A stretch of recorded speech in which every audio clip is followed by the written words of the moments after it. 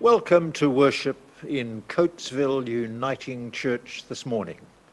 We're about to join together to sing a song by Paul Somerville, In My Father's House. Rainbow of colours, a complex of creeds, age all perspectives, meet fresh ways to see. Everyone welcome, fling open the doors. You'll learn of my path and I'll learn of yours. Let's sing.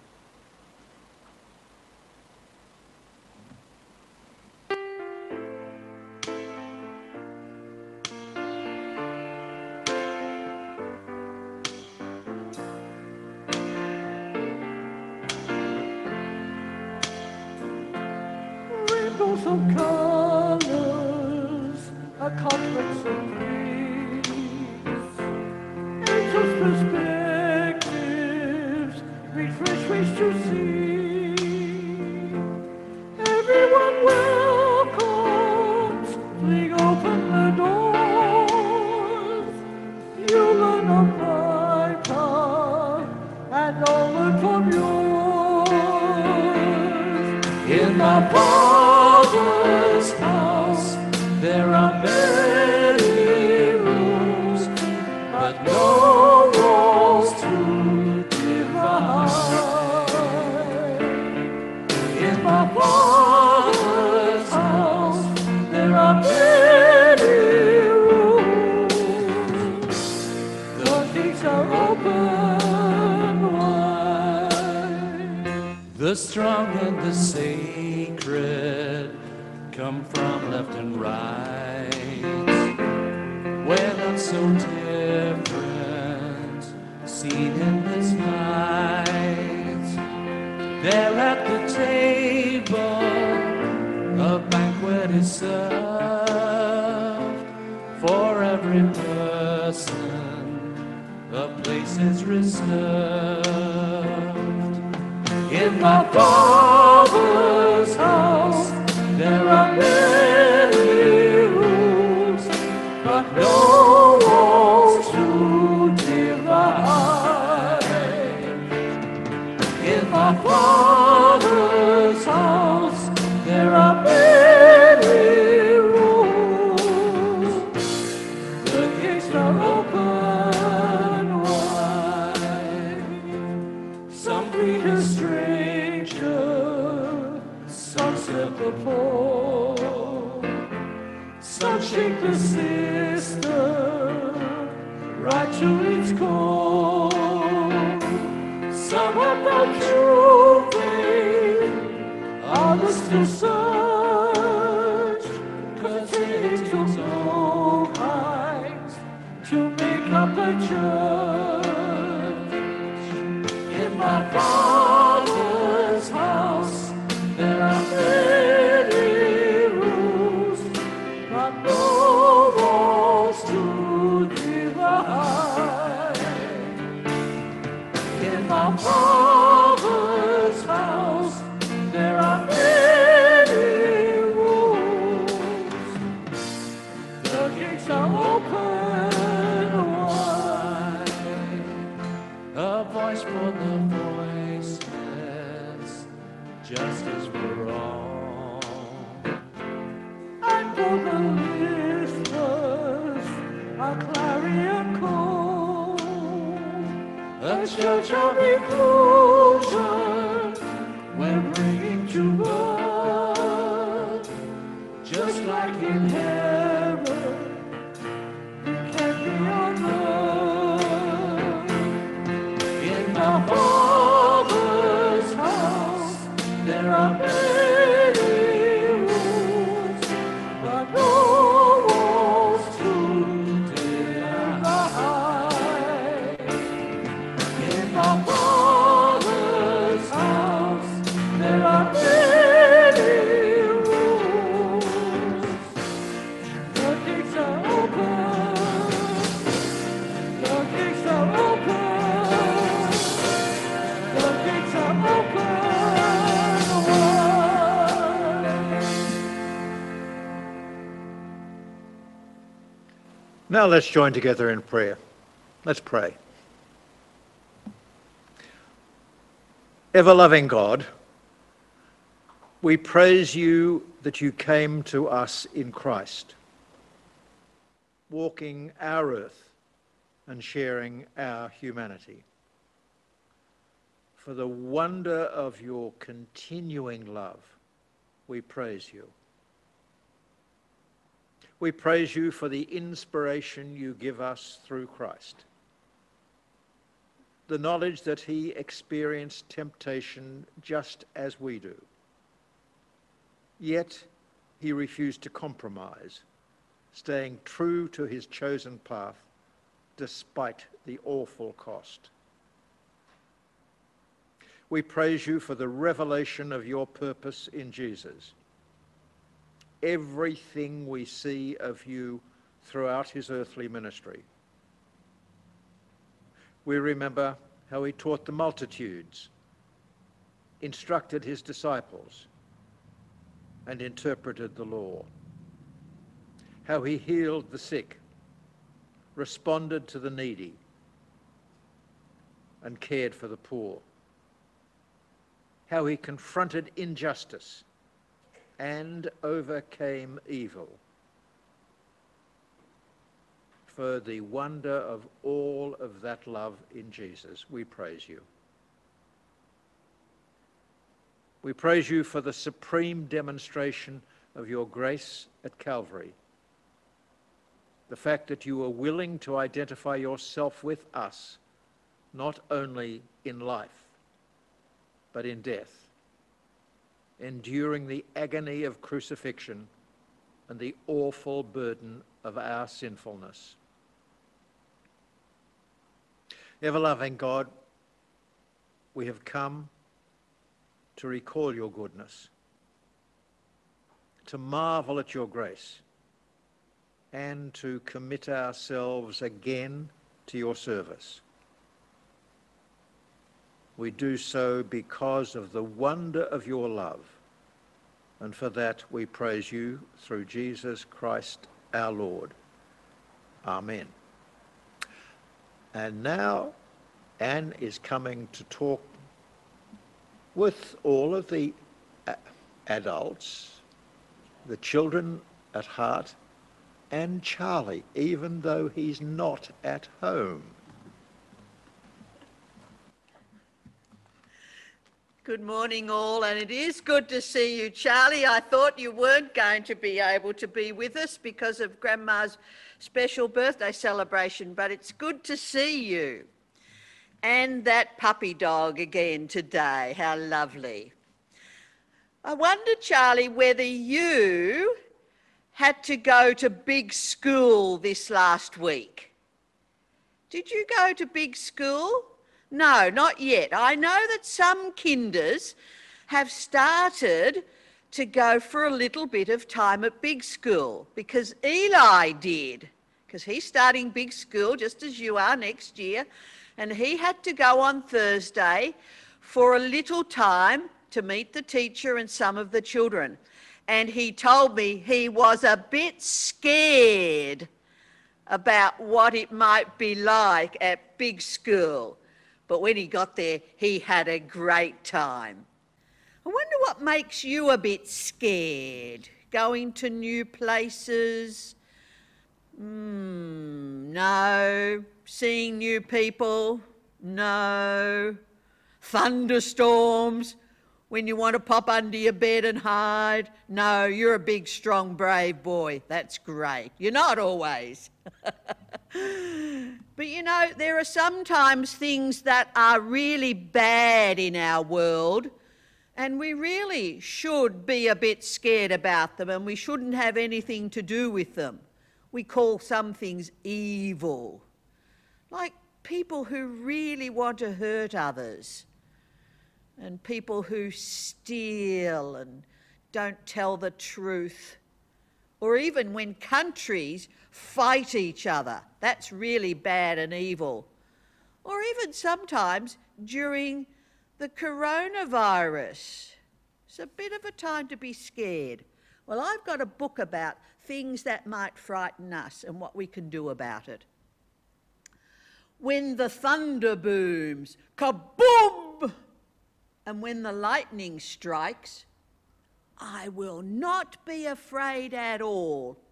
I won't yell, eek, or yikes. And when it's really dark at night and I'm alone in bed, I will not be afraid at all. I will not hide my head. And when I meet new boys and girls, like when you have to go to big school and I'm feeling shy, I will not be afraid at all. I will not scream or cry. And when I have to go on stage and do a special part, I will not be afraid at all, and I'll sing with all my heart. Or if our country is at war and there's trouble everywhere, I will not be afraid at all, 'cause I know God is there. I do not have to be afraid when bad things come my way. I will not be afraid at all. That's what I have to say, because my God is in control of all. The storms, the night, the war.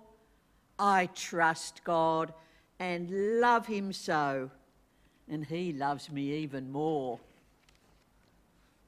God is bigger than anything, lots bigger than my fears, and I can call on him for help, 'cause when I pray, he hears. God made me to be brave and strong, but even when I'm not, God helps me not to be afraid, 'cause he loves me a lot. God promises to never leave. He's always here with me. That's why I will not be afraid. I have no need to be. God sent his son, Jesus, to die for me. That sure is great to know, 'cause even when my life is through, I know where I'll go. I'll go to heaven up above, and there's no fear up there. I'll live forever with my Lord, forever in his care. And then I'll say, Jesus, take my sins, protect me every day. Thank you so much for loving me and hearing when I pray. I will not be afraid at all, because you are my friend. Your perfect love removes my fear, and your love has no end. And that's what it says in the part of the Jesus prayer that we're finishing today. Save me from things that are scary and really bad and really evil. And God does that, so that's good. Have a good celebration of Grandma's birthday. See you next week. Bye.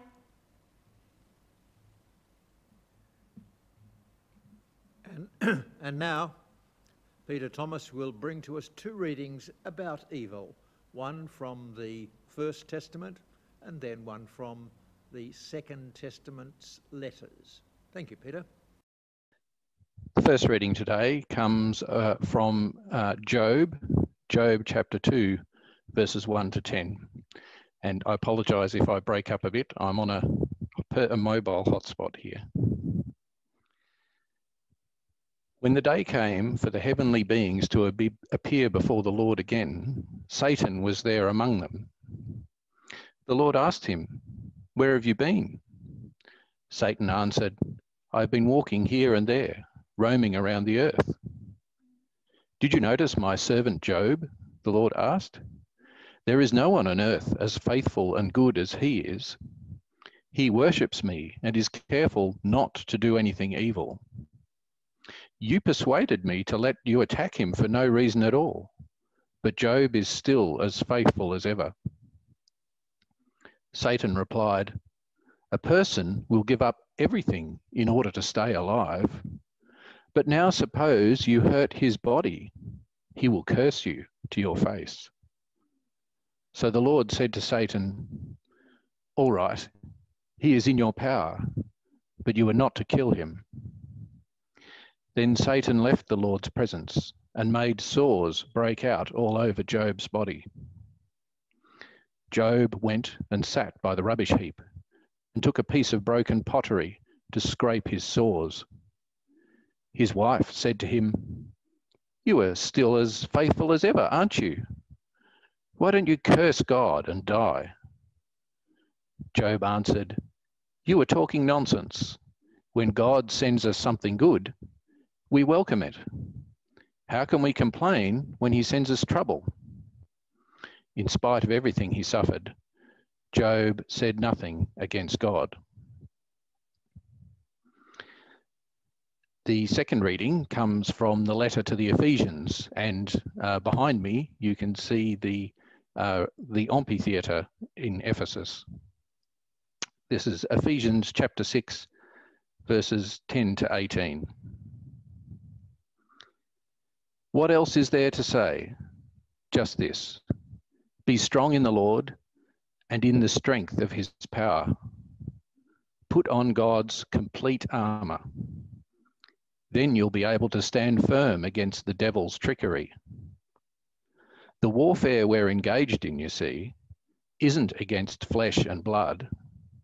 It's against the leaders, against the authorities, against the powers that rule the world in this dark age, against the wicked spiritual elements in the heavenly places. For this reason, you must take up God's complete armour. Then, when wickedness grabs its moment, you'll be able to withstand, to do what needs to be done, and still to be on your feet when it's all over. So stand firm. Put the belt of truth around your waist. Put on justice as your breastplate. For shoes on your feet, ready for battle, take the good news of peace. With it all, take the shield of faith. If you've got that, you'll be able to quench all the flaming arrows of the evil one. Take the helmet of salvation and the sword of the Spirit, which is God's word. Pray on every occasion in the Spirit, with every type of prayer and intercession. You'll need to keep awake and alert for this, with all perseverance and intercession for all God's holy ones.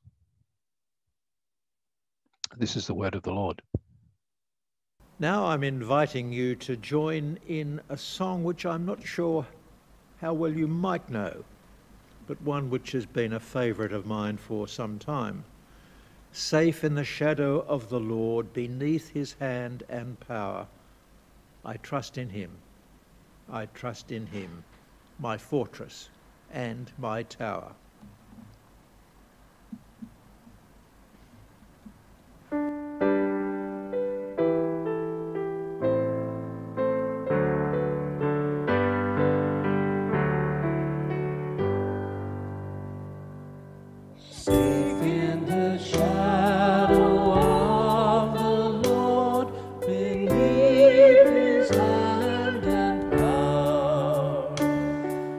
Trust in him.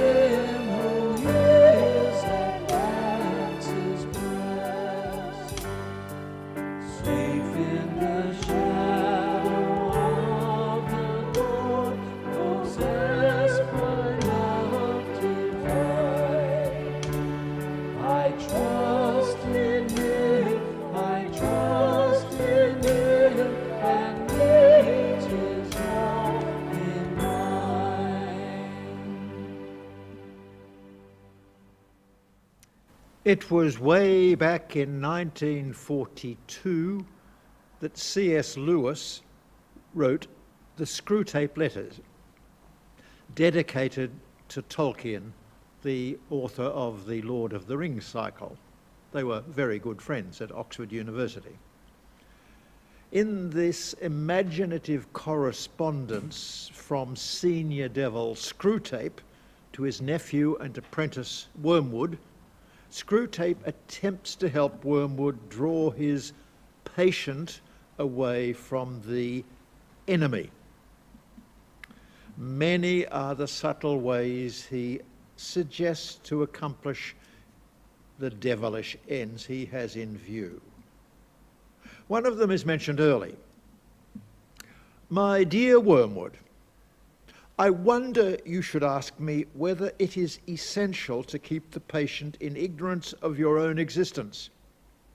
That question, at least for the present phase of the struggle, has been answered for us by the High Command. Our policy, for the moment, is to conceal ourselves. In the preface to the book, C.S. Lewis wrote, "There are two equal and opposite errors into which our race can fall about devils. One is to disbelieve in their existence. The other is to believe and to feel an excessive and unhealthy interest in them. They themselves are equally pleased by both errors." What are we to make of Satan, Beelzebul, the devil, the evil one? Was C.S. Lewis really right in suggesting it's an error to disbelieve in the existence of devils? Have we in the West gone so far in shaping our view of the material world in terms of the material that we can no longer believe in the spiritual? Have we gone so far in our belief in materialism that we have to strain our credulity to believe in either God or the devil? But in fact, more Christians today believe in evil spirits, demons, and the devil than those Christians who don't. Are they right, or are we? What's all this got to do with that last petition in the Lord's Prayer? Save us from evil. Actually, no one is quite sure how to translate that phrase. It can be translated, save us from evil, or save us from the evil one. If you look in the various versions of the New Testament that we have available today, you'll find, for instance, that the New Revised Standard Version, published in 1990, translates Matthew 6:13 as, rescue us from the evil one. A footnote reads, or from evil. The contemporary English version of 1991 reads, protect us from evil, but has a footnote, or the evil one, that is the devil. The most modern translation I know, the Passion Translation, follows suit. On the other hand, the Common English Bible of 1996 only offers one translation, save us from the evil one. I guess you takes your money and makes your choice. When I examine all the evidence, I come down in favour of Matthew meaning us to understand Jesus teaching us, save us from the evil one. And I gulp when I have to admit that. Science is my background. Science deals with observable facts, with the material world. It has nothing to do with the spiritual. Numbers of notable scientists are beginning to admit that it's harder to be a scientist and an atheist than it was.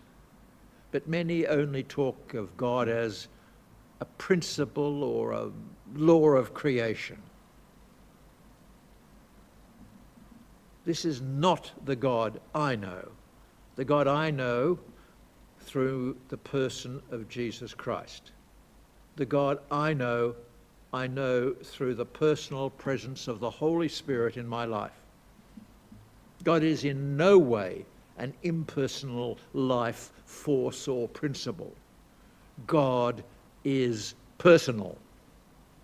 So, if the positive, life-affirming, creative, loving life force is personal, why should I cling to the notion that the negative, destructive, life-denying, hateful power of evil cannot be personal?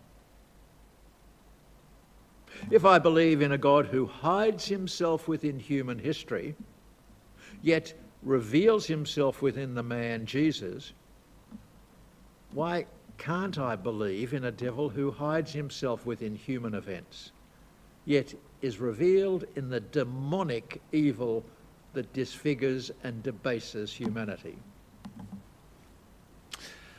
However optimistic we may be, however much we wish to emphasise humankind's natural goodness rather than original sin or natural depravity, however much we try to ignore the devilish, wicked, demonic, we cannot pretend that evil does not exist.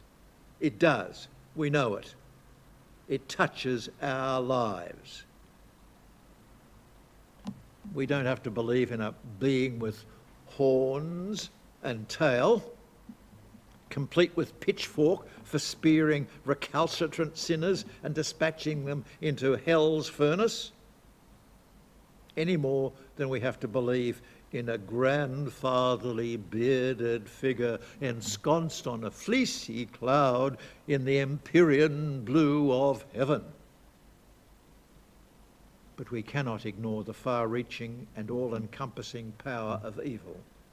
It exists, and all too often takes us into its grasp and shakes us, or works through us to spoil the lives of others, especially those we love.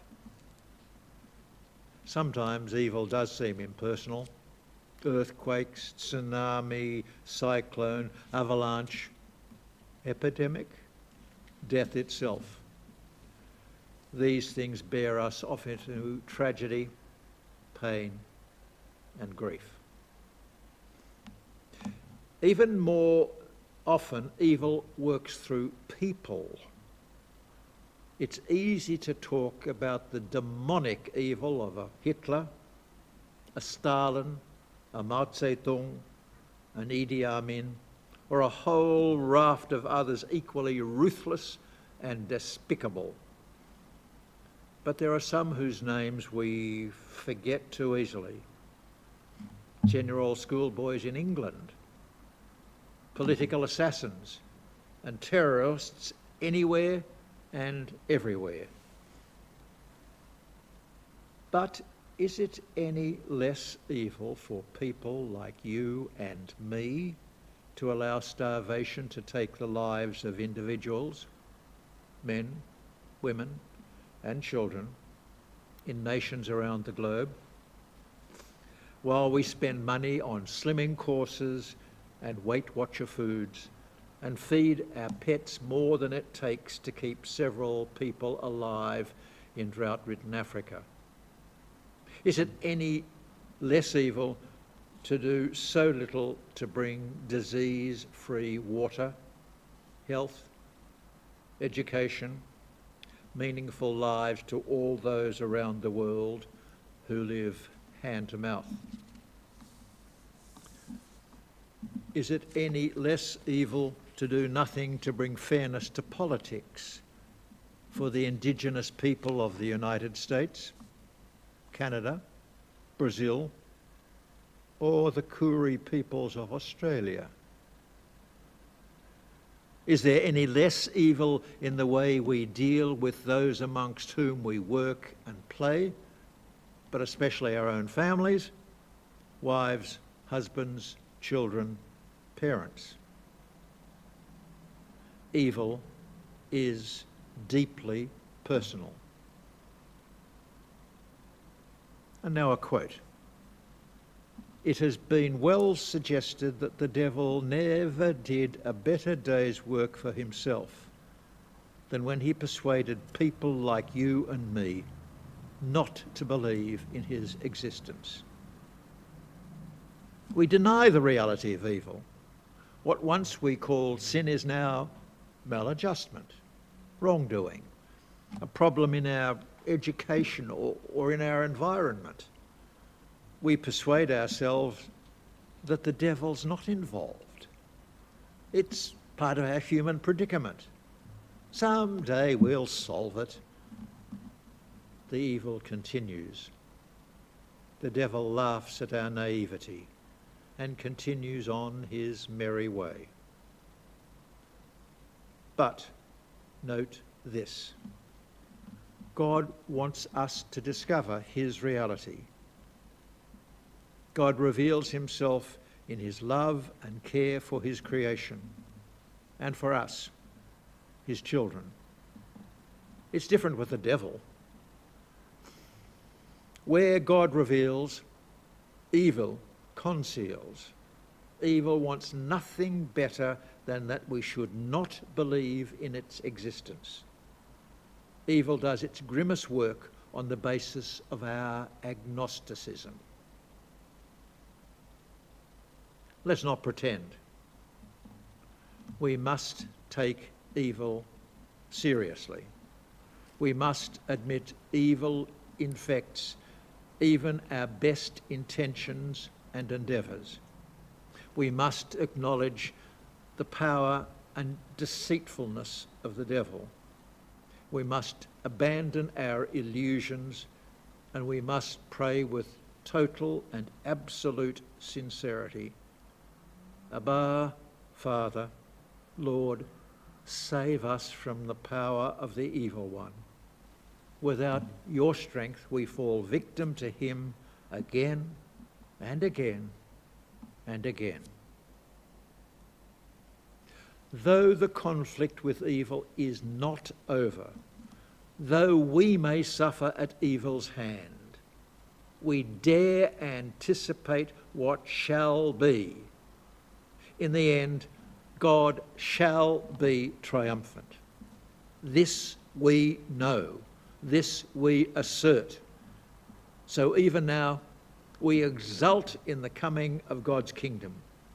We testify to God's power. We declare God's glory now and forever. Amen.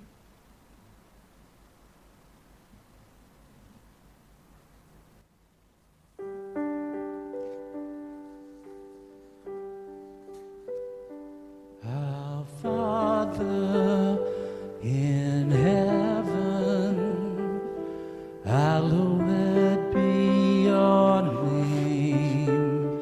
Your kingdom come, your will be done on earth as in heaven. Give us today our daily bread. Forgive us our sins as we forgive those who sin against us. Save us from the time of trial and deliver us from evil. For the kingdom, the power, and the glory are yours, now and forever.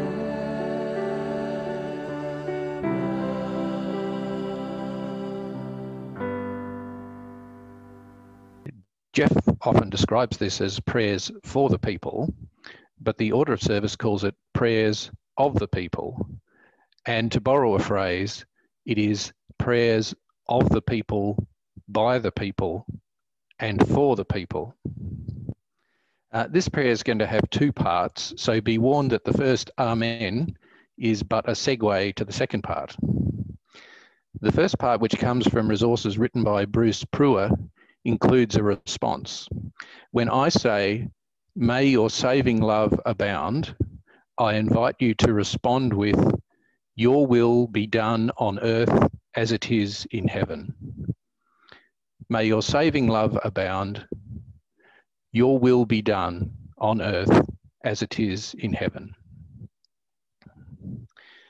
In our prayers today, we will especially remember those people whose lives have been warped and stunted by evil. Let us pray. Wherever people grow up without the example and encouragement of loving folk who have respect for themselves and others, may your saving love abound. Your will be done on earth as it is in heaven. Wherever people live with a bitterness of spirit which poisons and distresses all those who live around them, may your saving love abound. Your will be done on earth as it is in heaven. Wherever some live greedily, without gratitude or generosity, always keeping a ruthless eye on the happiness and possessions of others, may your saving love abound. Your will be done on earth as it is in heaven.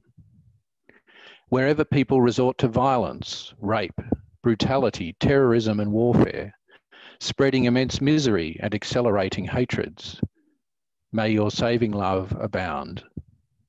Your will be done on earth as it is in heaven. Wherever people suffer disease, handicap, injustice, exploitation, slavery or forced prostitution and have no faith or hope to succour them, may your saving love abound. Your will be done on earth as it is in heaven. Wherever communities are torn by rumours, old resentments and new patterns of discrimination, may your saving love abound. Your will be done on earth as it is in heaven. Wherever folk sit with the dying, make funeral arrangements, or spend sleepless nights grieving and fearing, may your saving love abound. Your will be done on earth as it is in heaven. Holy friend, you cherish every single soul on this planet. Teach us, slow learners that we are, how to better live together, organise communities, end injustice, and eradicate those evils that defile the sacred divine image that resides in us all, through Jesus Christ, our friend and Saviour. Amen. And now the second part. Eternal God, we know that as we bow and pray, there are some days when our faces are filled with worry. Sometimes our lives are full of stress and trouble, and always they are filled with wondering what tomorrow might bring. We thank you that we are in the good company of the disciples who were also filled with concerns and wondered about tomorrow. They wished for signs that tomorrow would be all right. They wanted to know what would happen and when. We have not outgrown that need. Tomorrow brings anxiety for all of us. We ask in times when we are fearful that you would help us to be more trusting. We ask in times of crisis that you would help us to be courageous and resilient and know that you will see us through. We ask in times of setbacks that you would give us a renewed vision of what is possible if we put our creativity to full use.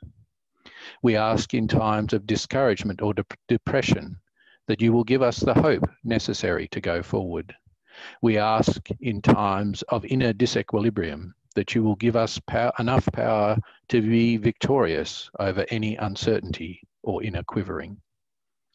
O God, in whose time are all times and all endings, be our assurance and bring us your peace.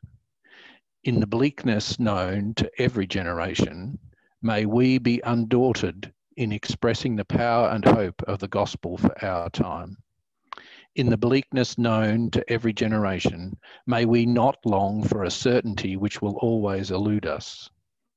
In the bleakness known to every generation, may we not expend our energy in anxiousness. Give to us the ability to trust you into the ages of all ages. Amen. inviting you to join together in a song written by Mary Peters. I confess that in some ways this song used to be one that I thought of as blindly optimistic. All must be well. And yet, if we believe in God's power, all will be well. Through the love of God our Saviour, all will be well. Let's sing.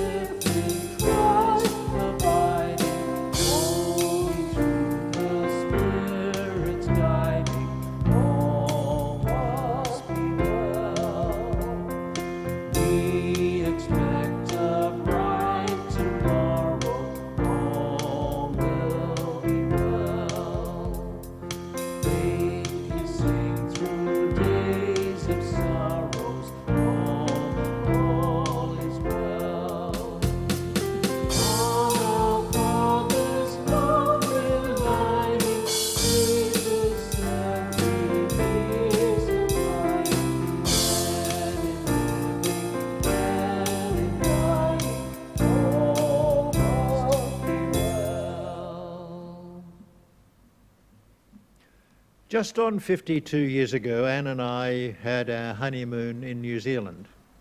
One of my favourite photographs from that time is a picture of Lake Matheson, a small body of water, completely calm, unruffled, reflecting the mountains beyond. In some ways, a picture of peace. And yet peace is really much, much more than that. It's peace, it's having everything held together. And in the original Hebrew word shalom, it could also be a sense of victory, because peace was now what remained. And the peace of God that passes beyond any human understanding, keep our hearts and minds safe and secure in the knowledge and love of God. And the blessing of God Almighty, Father, Son, and Holy Spirit be with us all today and remain with us forever. Amen.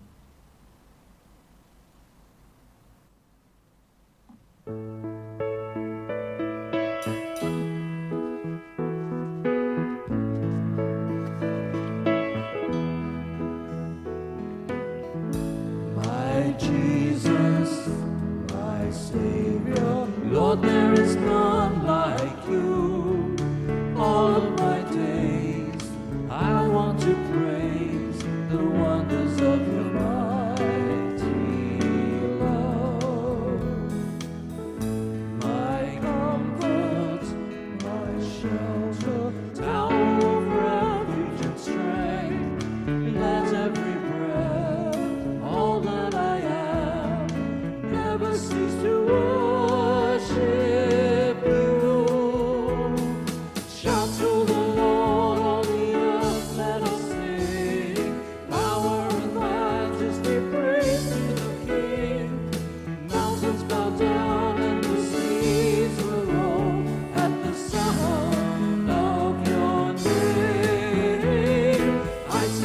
joy.